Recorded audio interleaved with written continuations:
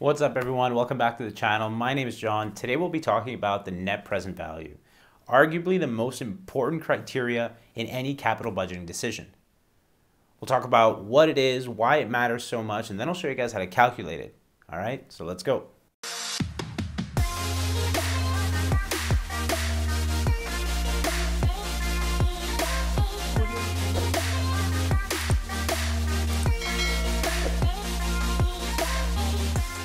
The net present value tells us the current value of any capital investment. Now, this could be buying a building, it could be buying a car, it could even be just buying stocks, buying bonds. It essentially tells you how much money you're going to make on that investment. An investment with a positive net present value is a profitable investment. You are going to make money. If the net present value is zero, it means you're just breaking even. And a negative net present value means that you would incur a net loss by investing. Those are the investments you'd want to avoid.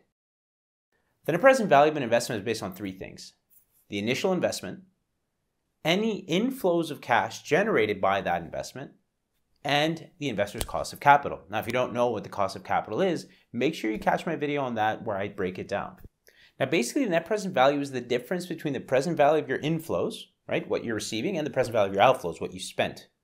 In plain English, it's your profit.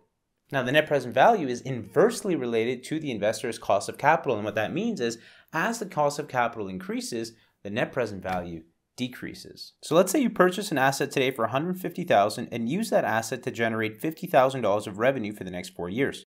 Now, you might be thinking that you're earning a $50,000 profit, but in reality, you aren't because of the time value of money.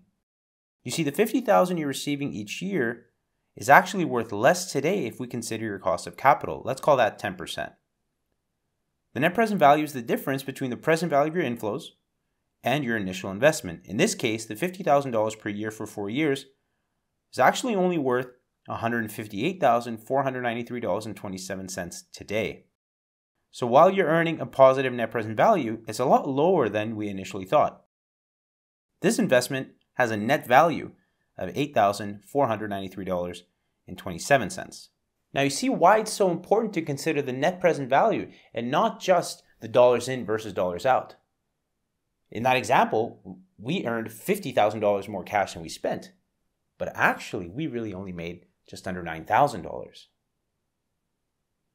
So that's it for the net present value. I really hope that was helpful. Let me know in the comments, hit the like button, make sure you hit that subscribe button, and head on over to this video on the internal rate of return to keep learning about capital budgeting.